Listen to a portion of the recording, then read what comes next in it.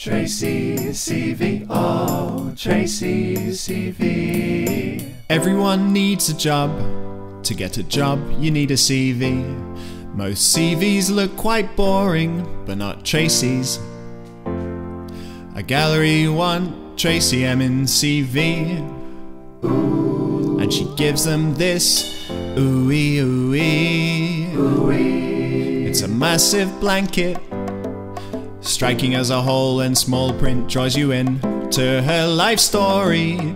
Made from her clothes, furniture and curtains, handwritten stories, childhood memories, handmade. Sewn together words, misspelled letters the wrong way. Tracey's CV, oh, Tracey's CV. Camouflaged text, lost in the background, secrets hidden there.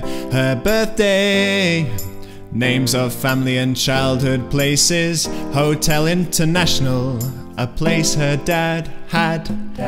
KFC Margate, near her flat she shared with her mum and nan. Tracey's CV, oh, Tracey's CV. I design a mini paper CV blanket, Tracey Emin style. At the top of the CV, state the names, Paul plus Tracey Emin. Paul is Tracey's twin. I cut out Mr. Yule in green and stick it to the patterned rectangle. Tracey's blanket is black with a pink strip along the bottom third. Mine's black with a fluorescent green strip along the bottom. I stick the name at the top. Date of birth, 3rd of the 7th, 1963 on pink squares. I put an anniversary, grey on red squares. There's a special place in patterned letters set on little squares. Hotel International. And mine, Magical Urinal. Another special place, Las Vegas, down the side. And my place name, Pertarifi, spelt incorrectly, just like Tracey. 2 more places, London and Cyprus. 2 more place names, Samcaster, backwards, and Lungum, down and across.